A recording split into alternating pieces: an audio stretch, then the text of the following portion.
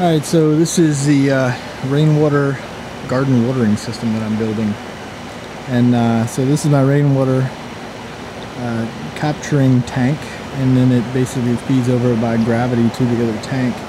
And when this tank is full, pretty much about half the tank drains, and it'll equal about half a tank over here. So about half and half. I need to raise this up a little bit more, get a little bit more flow into it.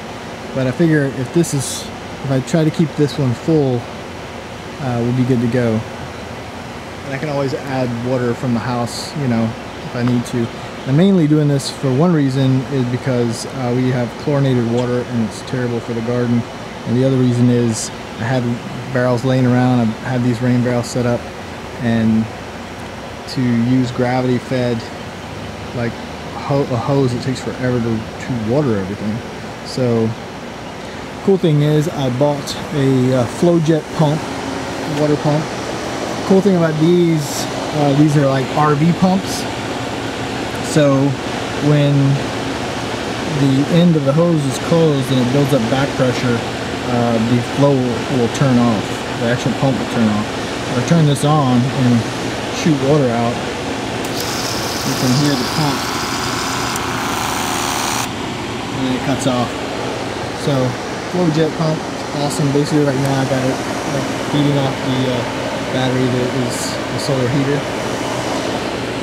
And it is, let's see if we can get what we got here, 5.2 amps. It's not that bad. It's got a pretty good flow to it too, as far as like the push. It's got a pretty good push to it, so it's not bad at all. It can move some gallons. So this is what's gonna basically feed back over to there. It's gonna come up and water all of these beds and keep the beds watered, because what better way to do it than with rainwater. And I may actually add some in the barrel here. I can always take the bung plug out the top, and I'm thinking about pouring, also adding some compost tea to it to kind of mix it up. And I should do it, because it's going to be kind of used continually. And as I add water to it from if I have to add it from the garden hose, at least the chlorine will evaporate out of it, and as the water sits, it'll be good. So rainwater is the way to go. But that's what I'm building right now.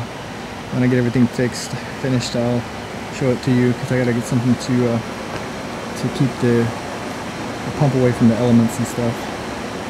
But it's cool. I dig it. Guys, take it easy. Peace out.